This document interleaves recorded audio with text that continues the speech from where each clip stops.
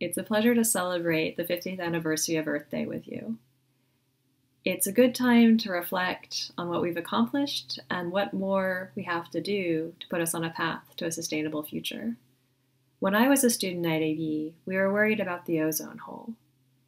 If you haven't heard about the ozone hole, that's a testament to the success of the Montreal Protocol, the treaty that banned the substances that is destroying the ozone layer, and which is what protects us from the cosmic radiation that causes cancer.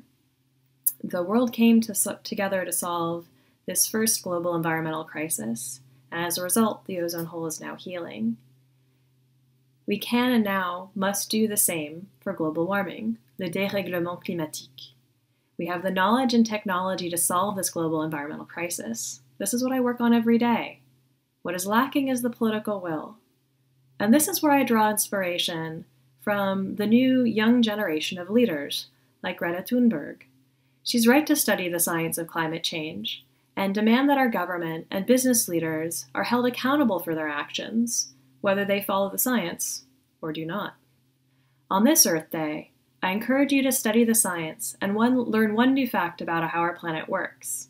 For example, what are 2 ways that warming contributes to sea level rise? Ask your science teacher or go check it out at climate.nasa.gov.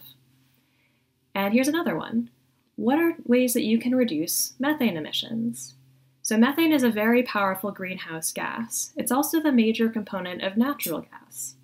So one thing that you can do is reduce leaks from the natural gas pipes, or do something like the city of Berkeley did, which is ban the construction of new gas pipelines and dependence on this infrastructure.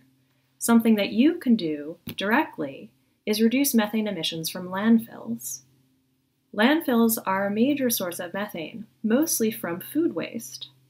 So when you next are going shopping or filling your plate, try to avoid having les yeux plus gros que le ventre, which means having your eyes bigger than your belly. The other thing you can do is start composting. Does EV still have that wonderful edible garden? Gardens are a great way to learn about sustainability. So study the science, hold our leaders, both in government and business, accountable for their actions, and take care of all our gardens and the planet. Enjoy this Earth Day.